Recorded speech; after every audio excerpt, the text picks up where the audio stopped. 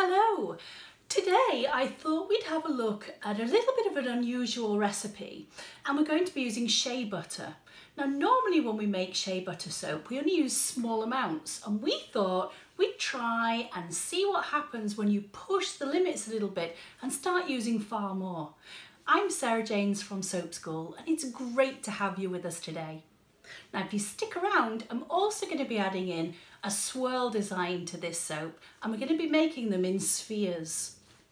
Now in this particular recipe, which I'm going to make sure is in the description for you as well, we're using 50% of our oils as shea butter. We're also going to be using coconut oil and a little bit of sweet almond oil, and to that I'm going to add my lye solution. Now I haven't tried this particular recipe before, so we're both going to see how it turns out together. I'm going to give that a good mixing and just give it a buzz. I don't want this to be too thick, so I'm not taking it to a thicker trace. I want it quite a light trace because I want to do a little bit of a design in here as well. And I'm using these lovely sphere molds from Crafter's Choice.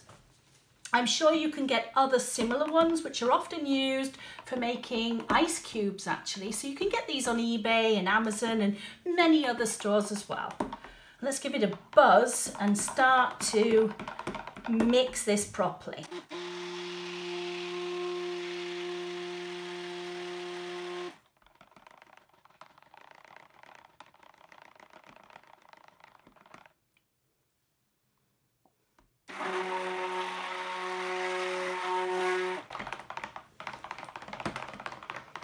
Okay, and that is perfect. Let's get rid of that.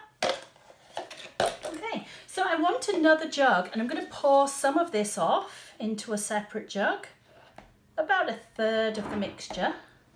I'm just going to add some mica colour and oil into this.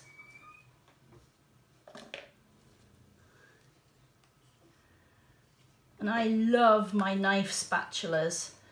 They're one of my favourite tools. Give that a good mix up. And make sure you get right round the sides. Do you know, pink is not a colour I use a whole lot, but when I do use it, I just always fall in love with it all over again. There we go, that's nicely mixed. And now I'm just going to literally randomly pour this at different places into my soap, and I'm going to keep a little bit back for afterwards. And then we're just going to literally start filling the molds up and just pour them in until they just start to come out the top. I want them almost slightly overfilled like that.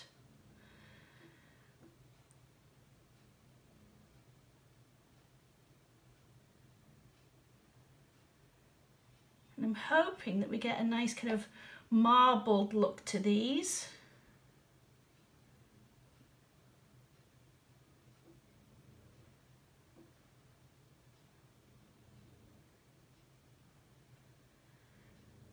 Oh, now I've got an air pocket in that one, so I'm going to just tap it and hopefully I can just get a little bit more in there. So I'm going to put a question up for you. I would like to know, is pink your favourite colour?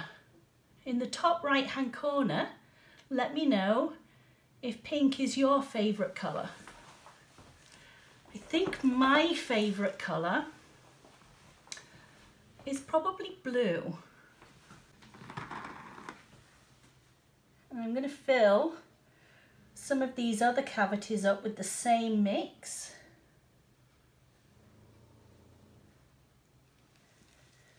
And where is my special spatula, my super duper one? I love these spatulas so much. I use them for absolutely everything.